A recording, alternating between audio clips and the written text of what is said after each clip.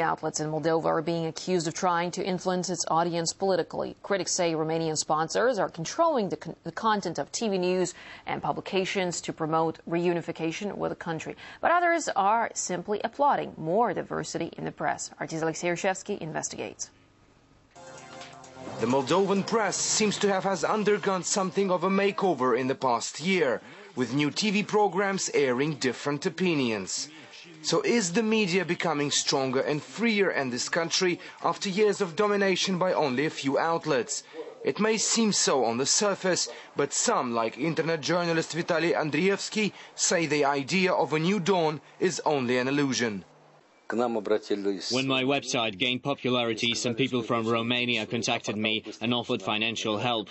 This is in exchange for my website to support the idea of reunification between Moldova and Romania, something 3/4 of our populations reject. Before 1945, Moldova belonged to Romania. After the war, it became part of the Soviet Union before independence on the collapse of the USSR. Since then, however, some politicians in Bucharest have been wanting it back. Andrievsky says now they can use the media as a platform, as most of the new press is sponsored by Bucharest.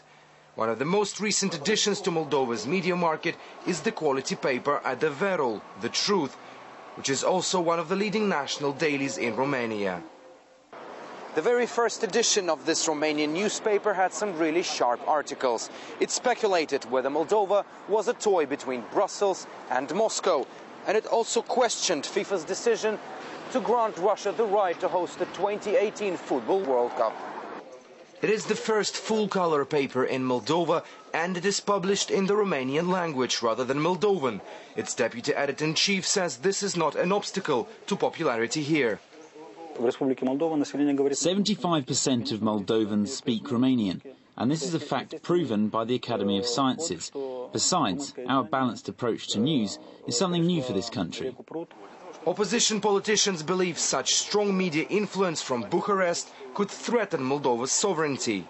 The campaign that is being run by the local press, that is, as I told you, subordinated to the government of Romania, is constructed that way to make the integration possible, camouflaging it through the so-called European integration. Those promoting Romanization of Moldova have not been shy of using rather underhand methods, according to one political expert. Moldovan cable operators which broadcast Russian stations insert Romanian programs into the Russian channel's airtime. Programs which propagandize Bucharest's wish to seize back Moldova. So they use Russian stations to deliver ideas Moscow would never agree with. Opinion polls suggest that number of Moldovans wanting to reunite with Romania has tripled over the last 12 months, from just 5 to 15%. Whether that's down to the media is difficult to say for sure, but those who promote reunification certainly see this sector as a key target to increase their influence. Alexei Roshevsky, RT, reporting from Chisinau, Moldova.